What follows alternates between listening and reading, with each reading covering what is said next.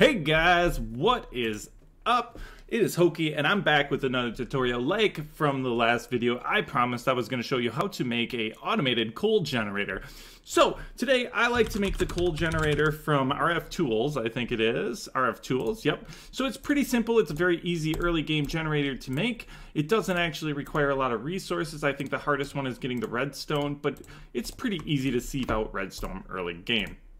So once we have our coal generator, of course we're going to make our roost like we always have to, and I'm always going to mess that up every single time we do it because the roost is going to come into play too. Once we make our roost, we have to do something that we have not made on this yet, which is a transfer cable. The transfer cables are very important, and you'll find out why in a second. You get 64 of them for very limited resources, which is very nice. So once we do the transfer cable, then we're going to make the transfer node, which is also very important. These are both out of extra utilities too. So if you're using a mod pack that has that, this is the simplest way to do it. Now, for a very easy setup, we also have to take our 10-10-10 chicken, which you will see why in a second, why we need the 10-10-10 chicken. So first off, we lay down our roost, and then we insert our coal chicken. He's going to start producing coal.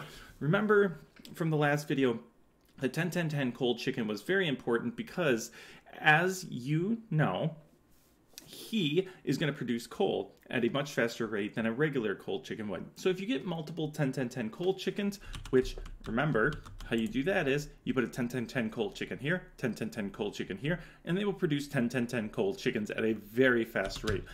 8 of them is what I've found is all you need in order to keep a consistent generator flow.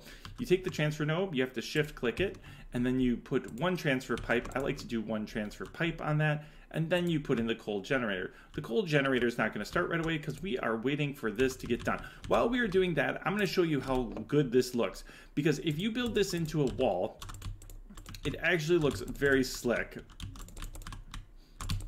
And you can see, and then you have this beautiful generator that doesn't really look like it is out of place. It's actually very nice and it's very consistent.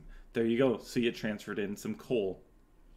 I'm going to show you upstairs real quick what you can do with this setup. As you can see, I have built my generator into the wall, like I said, and I have the exact same setup. I actually have 8 chickens. See, it stays at 64 coal once you have 8 chickens in there, and it keeps consistent power. I've connected all these devices to it, and they stay pretty well full. You couldn't use them all at once, but it would be able to. The thing I could do is kind of like make this look prettier by adding, like making this room a little bit smaller and making it look a little prettier. Now you just have this beautiful flow of things that are just kind of there.